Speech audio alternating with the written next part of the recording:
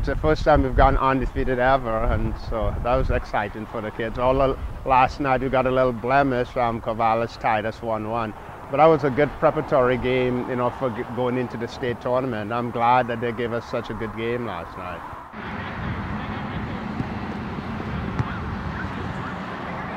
I don't know, it's definitely interesting being from Trinidad. It's always a different aspect on things. Oh yeah, he's got his own language.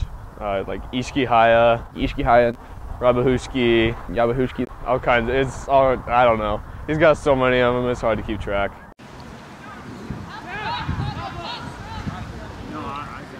Winning state would make his soccer coaching career, I think.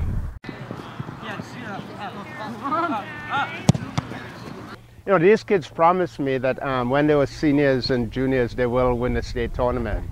And, this is the time when they're really, trying to prove themselves right. I hope they are right.